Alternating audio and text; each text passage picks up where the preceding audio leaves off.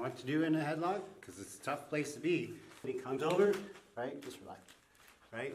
Because my hand wants to be here. That's the number one thing I want to do. If I build this habit, the more he pulls in, the better my chances are of getting away. This is tight. You didn't get your hand up in time, okay? We need to go to the ground. See where his stance is right now? I'm going to make a hole with my leg. I'm going to bring my other hand up, my closest hand to his leg down. Right hand, left hand. I'm pulling on this, lifting on this, making a space for him to fall into. He's holding on to that headlock nice and tight. Forearm on face, hand press. Use your body to push and open that up. I got lucky, I trapped the arm. Not too worried about that though, because I want to get away. Knee on rib cage right away, add the pain. Punch, punch, head on a swivel, looking around. Time to disengage.